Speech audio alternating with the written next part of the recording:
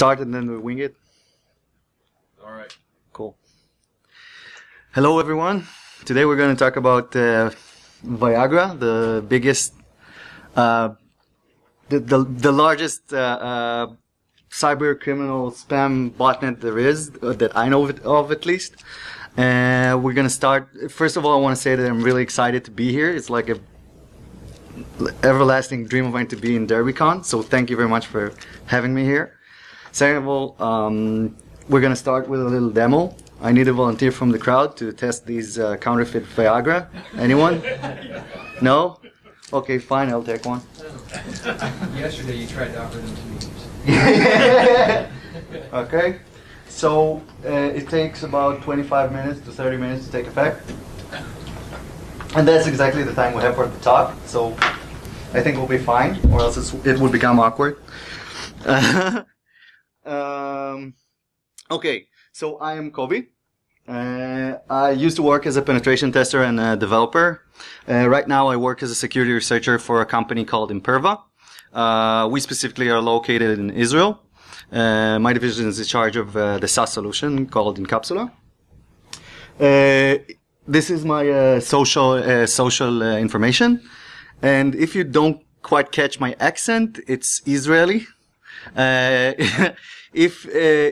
I'm sorry about that, but if you could withstand Gal Gadot's acting in Wonder Woman, accent in Wonder Woman, then I think you'll be okay with my accent. So, as I'm notoriously known for my crude sense of humor, my boss told me that I can't have too many dick jokes here. So, pardon the pun, but I'm gonna finish quick and let you see about 3 memes I found on the internet, and that's it. There's the first one. The second one.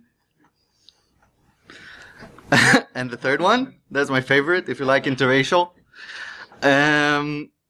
So our story begins with this specific molecule. It's called sildenafil citrat. That's the active ingredient in Viagra. It was invented by a bunch of scientists in Pfizer. At first they tried to create a cure for blood pressure and angina. But in vivo clinical trials have shown that it didn't quite work like they expected, but the test subjects were really happy to see them. So they've decided to use that to treat erectile dysfunction instead. A little bit about the history of Viagra.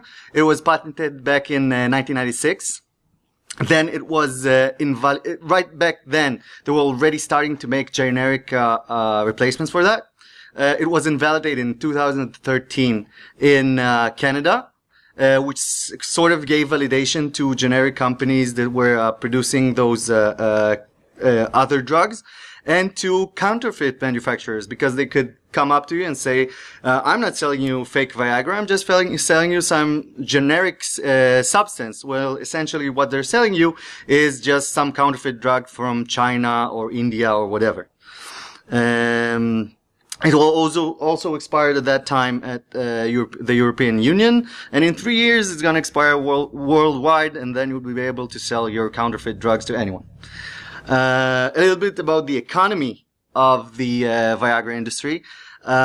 Take, for example, this famous stallion. This is the most expensive stallion to date. It costs $70 million. Does anybody know the name of the horse? Come on, I'll give you a t-shirt. No. His name is Fuseichi Pegasus. You will need 22 of that horse, 22 times that horse to get the annual income of Viagra. That's 1.5 million. On the other hand, if you have 1.5 million worth of Viagra, you probably just need one stallion and just dope it up. Back to our industry, the salary for one software engineer is $100,000 a year. You will need this amount of software engineers to cover for the yearly revenue of Viagra. Just kidding, twice as much. Now, the top selling drug is not Viagra. Viagra is just in the 40th place with $1.5 billion a year. There are many more drugs that are giving better income. But Viagra is the noisiest when it comes to spam. Like, just a few of them are even in spam campaigns at all. 10% of the pharma market, according to the World Health Organization, is counterfeit drugs. That means, and I'm talking about all the drugs, not just Viagra. That's 21 billion revenue a year. According to the Interpol, 1 million of the there's a 1 million death toll per year from using counterfeit drugs. That sounds like a huge number to me. It just sounds a bit too big, so I would take it with a grain of salt. A, they have the incentive to inflate that number. B, it's the Interpol. And that's just the tip of the iceberg. When GloveMed Spamit got raided, they found out they had a $67.7 million income in 2009. And when RX Promotion got raided, you saw 12.8 million. No wonder that this is the number one spamming campaign in the world, according to Spamhaus. Canadian Pharmacy is like, that's the name that they're using. It's not Canadian Pharmacy themselves. So now that you know that Viagra pays a lot of money, you want to get in. You want to take the blue pill and get into the Viagra matrix and start selling yourself. So let's get the basics. You can get this specific e-commerce solution from many places. Usually it's in Russian, but not all the time. The client side is translated to many languages, so don't worry. You just need to Google Translate your way into installing this thing. They offer 30 to 50% commission. They give you templates, banners, all the bells and whistles, and you get full API support out of the bat without paying anything. So you don't need to meddle with CSS, HTML, all that stuff. You just plug and play. Now, when you read the About page, you see that those guys know exactly where the traffic is coming from. They're saying most of our traffic is coming from email dispatches, which is just a fancy name for spam. And second of all, they're saying anonymity is guaranteed. Why would you need anonymity if you're not doing something shady? Now, about the templates. This is one template they offer. This one is for Canadian Pharmacy, and another one for United Pharmacy, so we don't need to get a graphic design guy. Plus, you can see the bottom guy is very happy because he has a full head of hair. Believe me, I know. There's another one for CVS Pharmacy, if you like to sell to Americans. If you would like the Indian crowd better, there's Indian Pharmacy. And there's the one I like the most, which is Erection Pack. And there are many, many more. You can choose whichever. Now that you have your spam site, your drug site online, and you want to sell to people, you have the whole e-commerce solution. You need to get people to your site. How will you do that? You have two options. You can even mix and match between the two. One of them is using spam mail. The other one is using SEO. SEO stands for search engine optimization. It's like different ways to get your site on the top list in Google and other search engines that don't matter. You have two variants of SEO. One is white hat and the other one is black hat. The thing is, with white hat SEO, you go to a legitimate company that does SEO. You pay them, they backlink to you, they do blog posts, it takes time, it's cumbersome. Sometimes you need to pay even more than you would pay for a black hat guy. And at the bottom line, your site is doing something shady, so you're not going to be online for a lot of time. You want to make your buck, you want to be at the top of the line real fast, and then like throw it away once you did your got your cash. One instance of black hat SEO that we saw on our network and analyzed was this sort of botnet that said a user agent that had an MS SQL injection in it. As you can see, the injection itself searches for any table that is not system. Then it goes every 10 records. You can see the modulo 10 and enters the backlink to their site, selling thyroxine, okay, and some other drug. As you can see, the fourth link to Google, the first page, is the thyroxine link, so it worked. And the HTML in the title kind of gives you a hint that either you're dealing with a really, really bad coder or a hacker that does black hat SEO. Now let's go for the second variant that we've seen. And the second is the spammer option. When you do spam, you need a domain to send people to. You need email lists, which are readily available for free or you can buy for really cheap. And you need an email server to dispatch those emails to those guys. So, and that can be done using open SMTP relays, cracked SMTP relays, IMAP, cracked IMAP, or cracked servers that support SendMail. So our guys used that variant, cracking web servers, and they implemented this famous web shell. It's called WSO. You can find it on GitHub if you want. Use it at your own risk. So the payload they sent, then after they install this backdoor, they send another payload. This is the payload using the PHP action. The payload itself was base64 encoded, that it was decoded and written into disk. And this was the custom shell that they passed in the PHP action. Everybody follows? Okay. This we nicknamed this specific web shell Matryoshka, which is kind of a mix between base64 and Matryoshka, which is the Russian doll that's inside the doll that's inside the doll.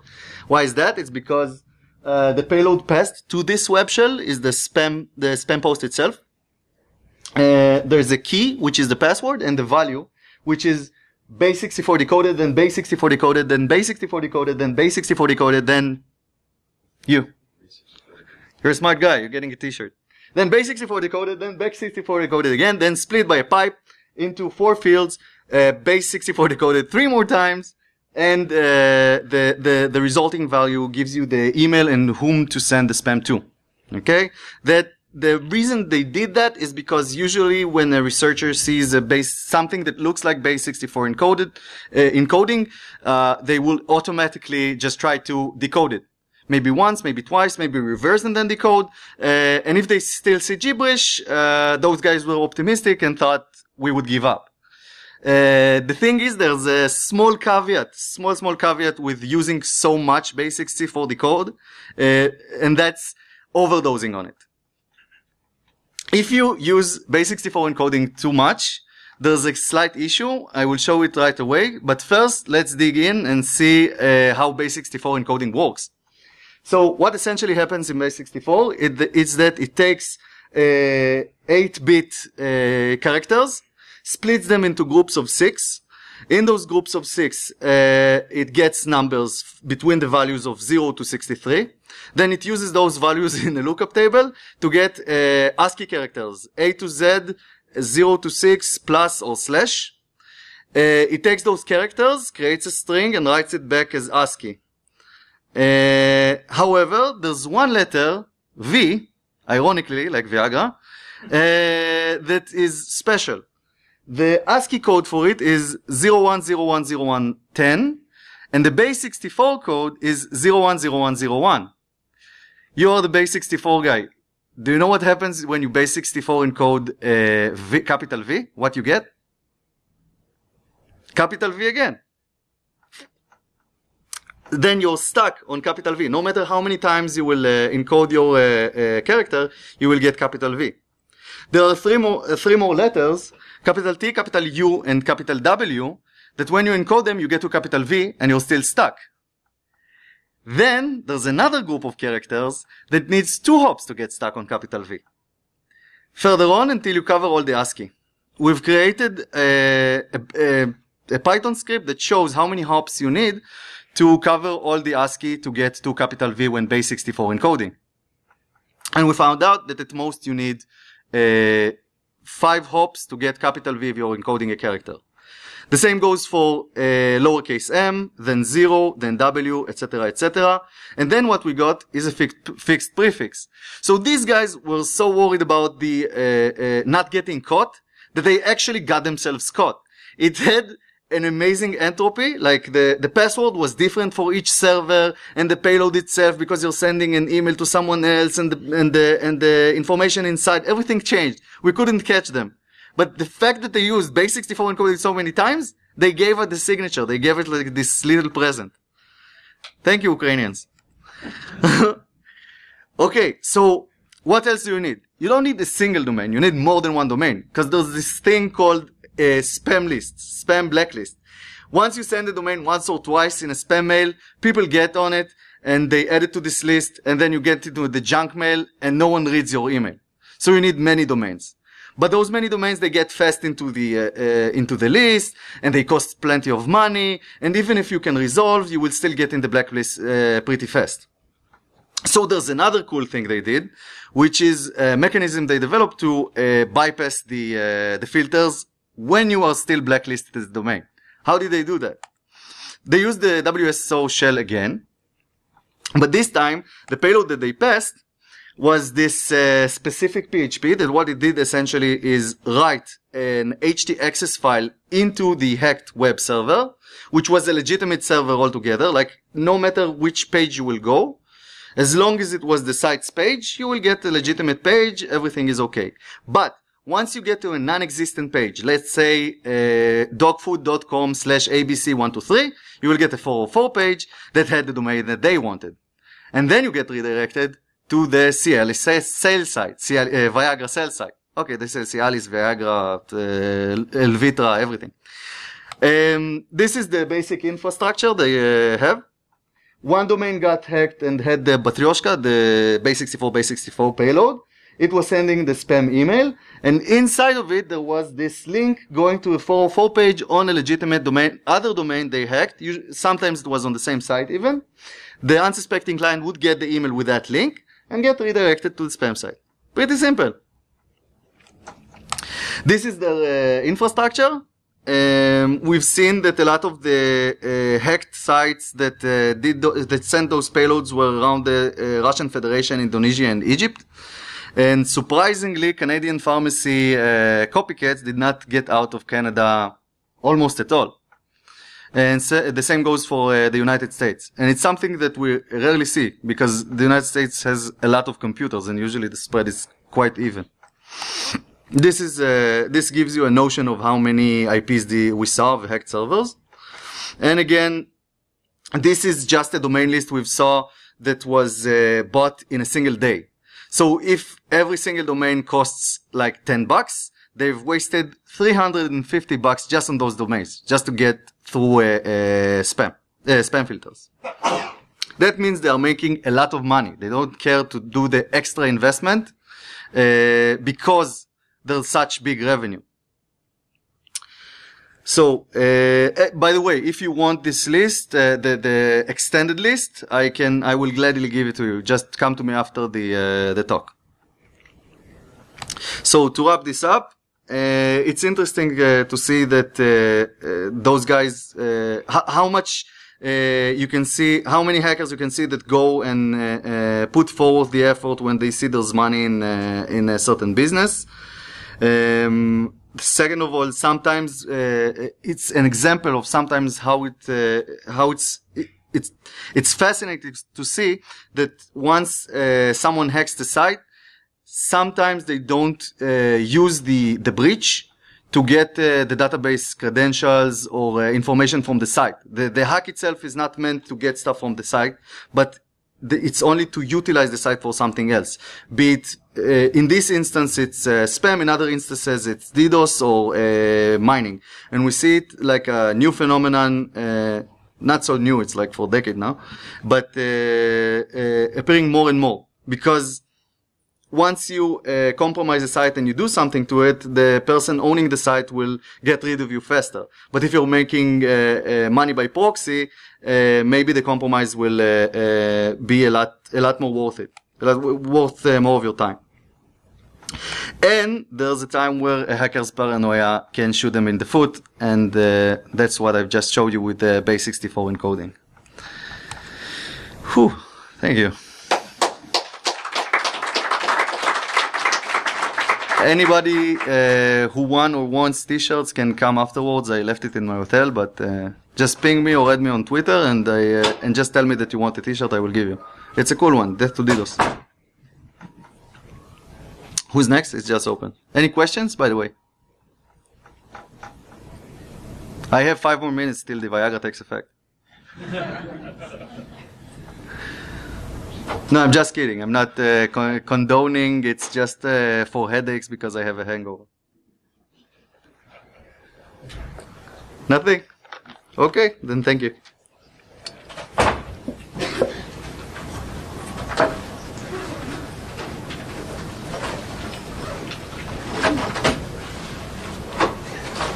Wow. It's funny yesterday. It's funny yesterday you were like, hey, I was like, I don't know, man. I don't know what you just offered me, but